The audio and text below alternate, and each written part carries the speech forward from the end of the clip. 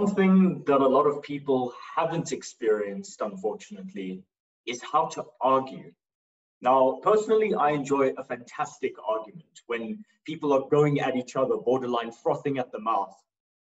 But the kind of argument I'm talking about here is different. I'm not talking about regular fights such as who should be taking out the trash on Tuesdays or who was the one that left the lights on in the hallway.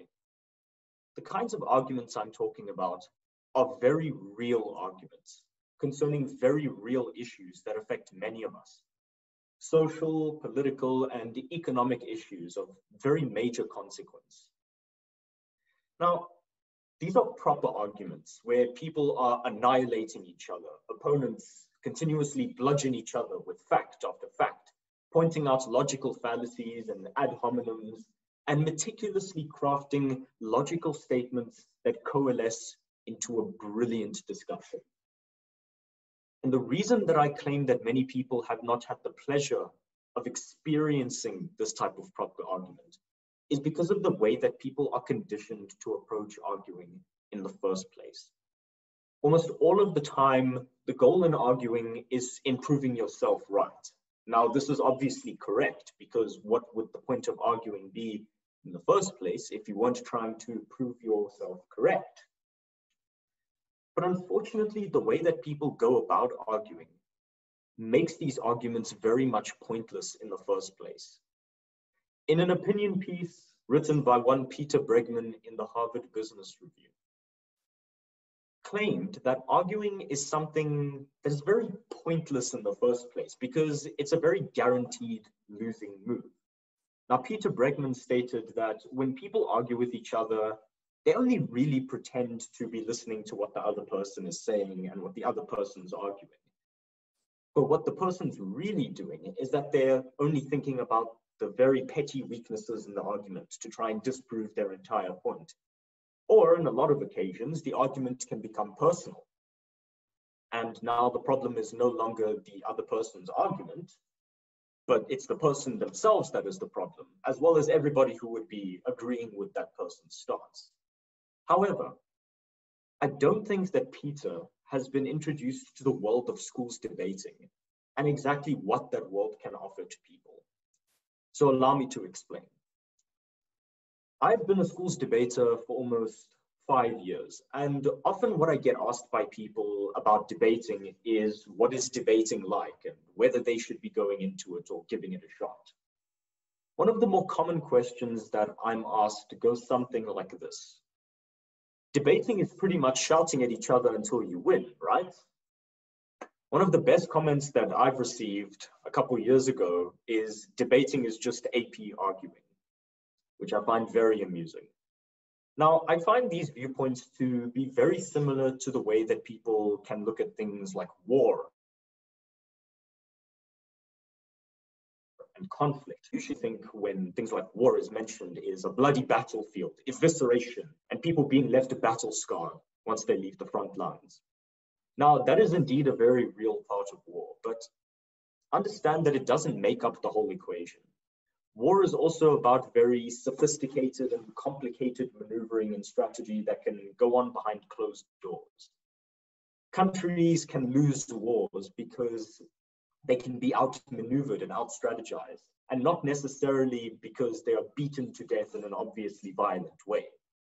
And I find that to be the very same thing with debating and arguing and those concepts. Some people think that it's all about screaming at each other, but actually it's a much more sophisticated kind of battle. See, the people who view debating as a place where you merely howl and screech at each other until the judge says you win doesn't do justice to the wonderful world that debating can be. It doesn't do justice to the world that debating is. Now, I don't blame these people. I don't blame them for having this stance, because the only arguing that they have been exposed to consists of either shrieking or ad hominems or interruptions or fighting, and sometimes even more shrieking, right? Schools debating, however, puts you in an environment where all of that is virtually removed. Now, I say virtually because people are obviously imperfect, and sometimes a bit of shade can be thrown across the room, across the team. but it's still an environment that is conducive to very proper discussion. It's an environment that is conducive to discussion that is at least a lot more proper than regular arguing.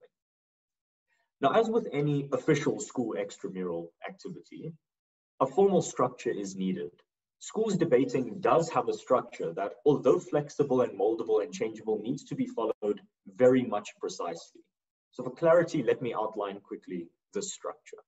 Now, there are two teams of 3 individual speakers on each side in a debating room. One team will propose the argument or support it, and the other team is going to oppose that argument. Now, the speakers are given the motion or the argument to be debated, and they are then given an hour to prepare their case, where each individual speech takes up about 6 to 7 minutes. Now, this differs depending on the debating style used. For example, in the British parliamentary schools debating style, teams are given only 15 minutes to prepare their case. However, like regular schools debating style, their speeches also have to last around 6 to 7 minutes. You're not allowed to interrupt a speaker whilst they are speaking. However, during the speech, you are allowed to raise your hand if you're on the opposing side, and you can stand up and offer a point of interest, which is a 15-second attack on the current speaker's case, which that speaker has to then immediately counter or oppose. Additionally, the use of Google or any other electronic devices is strictly prohibited, and this is done in order to discourage cheating or unfairness, right? So what this means specifically is that if you want to introduce a fact or a statistic, it can't come from the internet, but it must come from your own general knowledge. Now, understand, however, that although you need to have general knowledge, you don't actually have to be super knowledgeable about the entire world and everything that's going on in it, just to be able to reap the rewards that debating can offer you. Some of the debates that we have are actually quite in-depth, and a robust case is going to require a hell of a lot more than some context or some knowledge in order to win. So let me offer up an example to explain how this is so. Back in 2017, my team was debating on a peculiar topic, and it was worded as such. Assuming that the technology to do so existed, should we allow people to be able to buy and sell years of their natural life? A natural life being the number of years you would be alive in the event that you aren't hit by disease or disaster. Understand that a debate like this, it doesn't actually require any general knowledge at all, because you're not looking at something that has happened or something that is currently happening in our world, but you're rather looking at something that's very hypothetical. You're looking at a scenario that could occur in the future, something that could happen due to some random event or due to developments that are currently taking place in the real world, due to events that are unfolding. Now, debates like this are quite interesting because they offer up the opportunity for you to be very creative and to be able to explore the limits of logical reasoning. Let me offer up another example here to tell you what I mean. One of the arguments that our team ran in that specific debate as the opposing side was that we should be able to limit the sale of natural years of your life, because selling those years would ensure that those in poverty had ultimately less years to be able to live. They would be very likely to sell some or even most of the years they have left out of desperation. Now, that isn't exactly how we worded that argument. We obviously had a lot more to say. It was a lot more nuanced than that, but for the purpose of time, we'll just keep it simplistic. Now, in response to that argument, the proposing side countered by stating that people in poverty are in a situation where they're already facing very low living standards, and that being able to provide them the opportunity to sell years from their natural life makes no difference at all, because these low standards of living are likely to interrupt their natural lifespan either way, due to sickness or starvation, and that we'd at least be giving these people some avenue of income to make sure that the rest of their family can live on. However unfavorable the circumstances for that income to come around may be. Now, it was a very interesting debate, and I genuinely cannot remember who won that debate. But what this debate and this argument shows is that you don't need a lot of knowledge to be able to reap the rewards that debating can give you. you're still able to use your creativity and you're still able to use your logical reasoning to be able to make those connections between your initial points in order to reach a conclusion. So what I want you to take note is that one of the fundamental benefits of being a schools debater or being a debater in general is that you're able to become a lot more logical and you're able to become a lot more creative, because now you can start making new connections between these scenarios, and you can start making connections between those scenarios and the worlds that they take place in. Understand, however, that whilst knowledge isn't a prerequisite for being a debater, it certainly helps in being able to argue very specific topics, very nuanced topics. These are topics that make direct or indirect reference to the world that we inhabit or the people in it. These topics stem usually from a variety of political, social, and economic issues.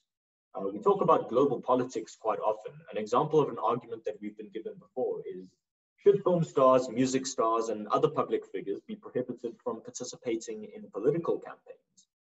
We also often debate social movements themselves. Should the feminist movement voice their support for the social contributions of male feminists?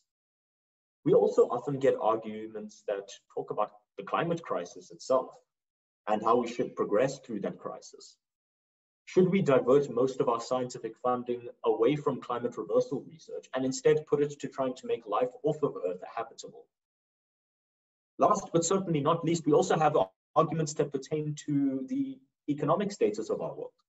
Should the United States use economic warfare against China to force compliance with the rules of the global neoliberal economic world order? These debates sound very complicated and wordy, and that's because they actually are. They're difficult for a number of reasons, or they can be difficult for a number of reasons. Firstly, you might not always know what you are talking about.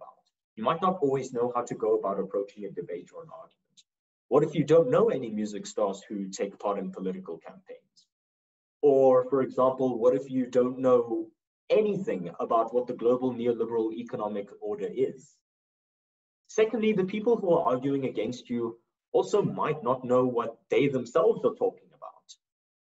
Now, this can happen, and it usually results in a very messy and disorganized debate, which can end up being very hard for you to follow or to even engage with. Now, these kinds of debates I call as close to a regular argument as debating can become. Now, thirdly, this is the final reason, is that the team that you're arguing against knows a lot about the topic at hand, in which case they are going to be able to counter all of your arguments that you present, and they're going to stand up to offer points of interest at almost every single minute of your speech, and they're going to attack every single one of your points. Now, this is one of the best challenges that debating can offer for you. Now, sure, it's great to have a lot of knowledge at your disposal to be able to use in a debate or to be able to other people, but it's the fact that you need to implement this knowledge into a case that is the most challenging part. You'll have to dig deep into your mind and navigate the complexities of whatever social or political or economic issue that you're currently grappling with. And you'll have to create those arguments. You'll have to create those responses. Now, in the case that the opposing team gives a point of interest against you, for example, you're put on the spot and you're immediately forced to defend your point in light of the attack that has been made by that opposing team. Furthermore, your teammates are also going to be forced to defend your case. Now, that will only happen in the event that the opposing team actually manages to attack it properly. But there are also benefits for the other people who are in the room with you and for the other people who are in your debating room. However, this last challenge I wish to save, because this is a challenge that debating offers that can rival everything else that I've mentioned so far. For new debaters, hearing this challenge for the first time usually sends a chill up their spine. Now, the challenge is as follows. You are not allowed to pick which side you are going to argue for. This is immensely difficult for some people, especially new debaters, or especially if people strongly believe in something. Debaters who personally believe, for example, that universal healthcare is beneficial. There's the chance that they are put in a debating room where they are forced to oppose universal healthcare. People can have very strong convictions for American pop culture, but those people could also be placed into a debate where they have to argue why the government's taking measures to limit the spread of American pop culture is a good thing. These are debates that are very challenging. And the most challenging part about this, and arguably the most beneficial aspect about debating, is that debating can force you to think outside of your personal convictions. It forces you to think outside of what you personally believe in, sometimes forcing you to debate directly against what you personally believe. Debating allows you to develop the ability to think very critically on an issue, instead of remaining in your confined chamber, instead of remaining in the small bubble. Debating gives you the opportunity to step outside of your comfort zone and see the other side to the discussion, a side that may have always remained out of your field of view. This challenge and this benefit is an immensely powerful tool, which has so many applications. For example, in the world of academics, critical thinking is very important because you must be able to construct sound arguments that have been critically evaluated on both sides sometimes. Debating is able to teach you that, and it's able to give you that skill. The level of analysis debating forces you to use can be put to further use in the business world as well. Because in the business world, you need to be able to apply reasoning to be able to discern the outcomes and responses for certain corporate decisions or situations. Being able to think critically isn't simply some sort of glowing generality. It's a very potent skill to be able to have in your personal arsenal. So understand that from what I've said, schools debating is obviously a very powerful self-development tool. Now, I've interacted with many people in the debating sphere, and a few of them have become very close friends of mine, people who I still talk to this day. Outside of all of those friendships and all of the discussions that we have had together, we've all grown and matured quite a lot in our own ways in the very seemingly short time span that we've spent in the debating circuit. Debating is something that you too can make a use of. It's something that you can use to develop your critical thinking skills, to break free from the fetters of one-sided argumentation, to expand your creativity further, to be able to develop your logical reasoning. The best way we can be able to talk to each other about the issues that affect all of us is if we leave behind our deeply rooted personal convictions. The only way we can have proper arguments is if we leave behind our pettiness and our emotions at the door, if we let ourselves in, and if we embrace the wonders of logical and creative thinking.